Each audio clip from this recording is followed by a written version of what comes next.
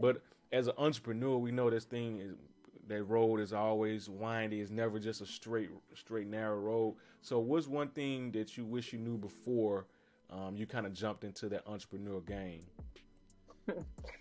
uh, Good question.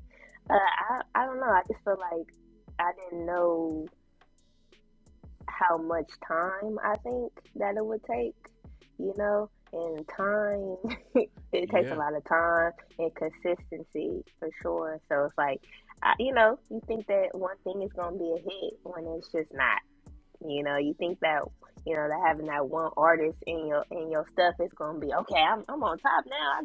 I got younger man myself. Okay, ooh, like it's not like that. Like you got to keep going and you got to trust your path because if that artist is not rooting for SniqkerHead like you rooting, it's just another day.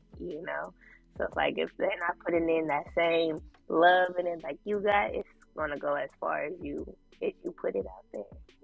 So yeah, I just felt definitely. like I didn't know how much time it was gonna take and how long of a process it was gonna be. I was like, okay, Yeah, I thought it would be a little simpler, but it's not. it's And not at all. just And I hear that. staying dedicated. I hear that a lot from entrepreneurs who are kind of out there on the grind doing their thing. They make it look glamorous online. You're going through your feed and everybody's entrepreneur. They making this money. They doing all this, but they're not showing you the 10 years of what it took them to get there.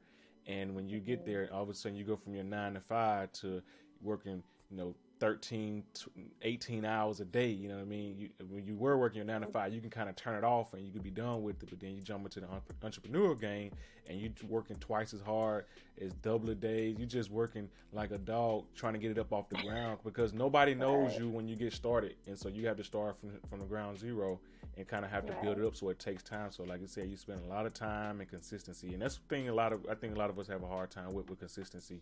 Just kind of keeping the grind going. And once you get the momentum, you kind of want to relax a little bit, and then you kind of sit back a little bit, and it's like, no, this is when you need to be going even harder because once you get the ball rolling, you got to keep it going. So I yeah, totally get it. So would you and, would you and I change mean it? Would money you change too. it? Would you change it? Would you Oh no, change I it? wouldn't change it. I mean, I wouldn't change it, but I definitely would go in being more educated. Like, if I need to take a business class, marketing class, that's something that's really big, especially being an entrepreneur, and especially into fashion. You got to really know how to market your stuff, especially financially. Like my 9 to 5 helped me build my brand. It helped me financially. So saying, fuck a 9 to 5, it's all about you. It's kind of like, no, your 9 to 5 supports your dream. You It's your know, first investor. it's your first investor. So it's kind of like you have to have a 9 to 5. I feel like to have a business and starting from the ground up. If you're not wealthy and not in a wealthy family, you gotta work to get your stuff. You got to You got bootstrap it. You got to take a couple of dollars, right, pay your bills, take a couple of dollars, put it to the side, and stack it up, and then go buy some right. materials, and then try to flip it and keep it Mhm. going. It Right. takes a little bit of capital to kind of like get it off the ground. It's gonna take a little bit of capital just to get it going, and then once you kind of get the Right. ball going, then you can kind of start like marketing, and that's I think